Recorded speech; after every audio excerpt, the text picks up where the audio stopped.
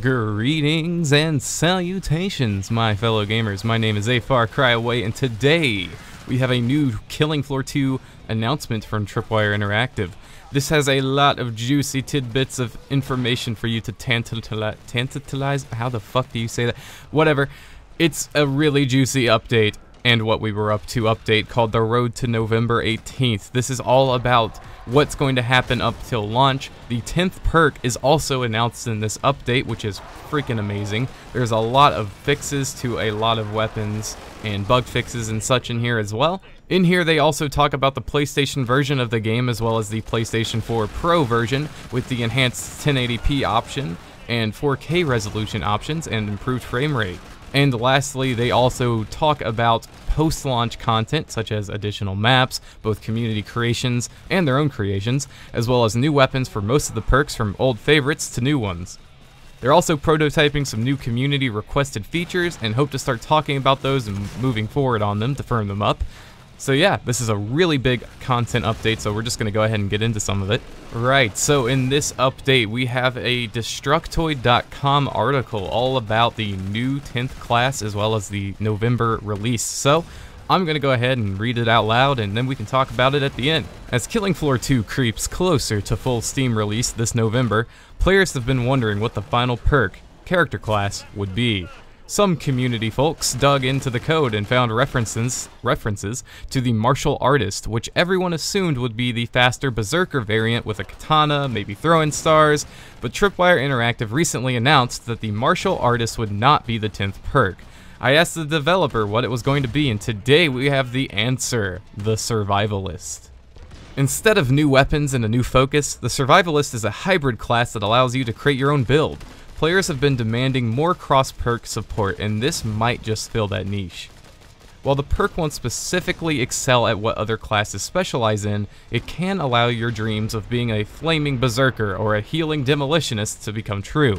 I'll let Tripwire design team describe its intentions. The Survivalist perk functions a bit differently than the other perks in that it's a jack-of-all-trades perk, whereas all the others are specialists. The Survivalist has passive abilities that make it effective at a wide range of weapons and capable of withstanding an impressive amount of damage, while its skills allow the perk to serve in a number of roles based on player choices. For example, want to be a better medic than just using your injector, but also want to have like bigger explosions and to carry more weapons? Well, the Survivalist can do that. Want some extra power in your melee combat, but you also want to have a healing grenade? The Survivalist can do that too. While the Survivalist will not be as effective as the other perks in their chosen specialty, a Survivalist will never have the raw healing potential of a field medic. They can fulfill multiple roles in a team and use combinations of weapons from multiple perks more effectively than other perks. Because of this level of complexity, the Survivalist needs more attention to skill choices and playing to your strengths than other perks. The Survivalist is a veteran player's perk, as it will take knowledge and skill to make use of synergies that the Survivalist can create through selection, weapon loadouts, etc.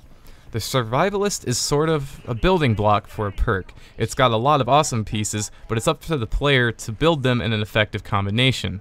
We went with this perk in order to give players who wanted the ability to customize their characters more ways to do so. Instead of making perks that were half one thing and half another, we created a single perk that allows players to dip into lots of different perks, letting them choose their play experience from a wide variety of options than the existing perks allowed.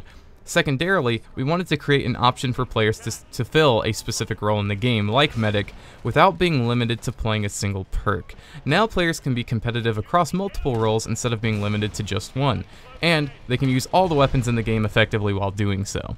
So just to interject, as a person who played a lot of the Medic when it first released and the game first came out, I hit level 25 and then I found myself getting a little bit bored playing Medic because even though I preferred to play on hard difficulty or suicidal, I was always a level 25 medic, and that made it a little bit less challenging. So now I'm pretty excited for this perk because it lets me play around with like the new M16 and all that demolition firepower while also being able to heal my teammates semi-effectively. So I'm really digging this idea of a perk, and I'm actually pretty happy about it so far. Right, so to get back into this, so we can choose our own grenade types and find awesome combos. I'm into it. I still wish we could have tried out the martial artist, but maybe we'll see it later on down the line. Initially, I thought the Survivalist seemed like a cop-out, whoops, because it's a new perk per se, but now I'm excited to go on to our killing floor and see what combinations everyone's going to come up with.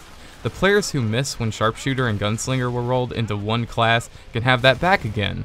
As of right now, there's no word on the Survivalist and when it will be released, but with launch coming so soon, it cannot be too far off. Right, and that is the end of the article, and I really thought it was interesting how they mentioned how in Killing Floor 1, you have these opportunities with the Sharpshooter to be a Gunslinger and a Sharpshooter at the same time, because that's kind of like what the class is all about.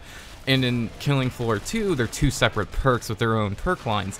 So is it possible that we can take literally like 2 perks from each of those perk trees and then slam it into our Survivalist perk, and then maybe bring like the Sharpshooter grenade with us, and then we'll be able to play the old school Killing Floor 1 Sharpshooter? Or is it, I mean, how's it going to let us do that? Is it literally just going to be like a drag and drop in perks from multiple classes? Or is it going to be like pre-selected things that are like the other classes' perks? Either way, it's still going to probably add to the same kind of loadout system, so I'm not too distraught about how they're going to implement it as of right now. I guess if there was any complaint I would have, it would be multiplayer balancing, because for you guys who do like the PvP mode in the game, I could see this perk. I mean, let's be honest, it's already hard enough as the Zeds to kill things, but now you're going to have everyone running around with the potential to heal people even better, so that's going to get a little bit nutty for a little bit. But at the same time, this does open a lot of new options to play the game, and that personally makes me excited, as I too saw this as a cop-out when I first read it, but then I kind of thought about it, and I was seeing all the potentials I could have and all the cool little combinations of perks. Like, I can be the Flaming Zerker, I can toast a bunch of Zeds with a flamethrower, pull out the fucking Zweihander and go to town. Like, that sounds like fun, and I don't care like what anyone says. That, I mean, I think that's an awesome idea for a 10th perk, because we're not limiting, they're not going to be limiting us to a perk that we might not be too into, like, oh boy, the martial artist, I'm not really that hyped for it.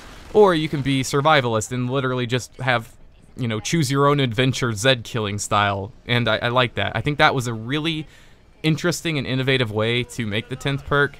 That's my opinion, of course. Feel free to, you know, go and say that you don't like that and you wish you had the martial artist, but like they said in this article, hopefully we can see it in the future, maybe later down the line, because I'm sure that Tripwire isn't going to just not make another perk. I mean, that seems silly after all of this time and all this perk creation and all the new guns.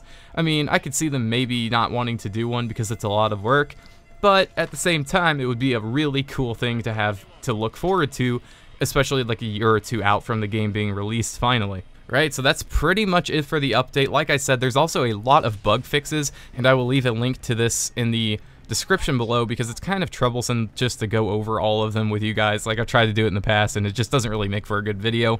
But there is a lot of good stuff in there, so feel free to go check it out for yourself. And I do hope you guys enjoyed this video, and if you did, feel free to hit that like button and subscribe for more Killing Floor 2 news and information in the future. And yes, thank you all for watching. It really does mean a lot to me. I just made a Killing Floor 2 video that was all about the community and how great it is. So you guys are awesome. Really, I mean, keep doing what you're doing. You guys are the bread and butter of this game and this community, like everything you guys do. So thank you again for the 3rd time. And I'll see you guys in the next one. So peace out.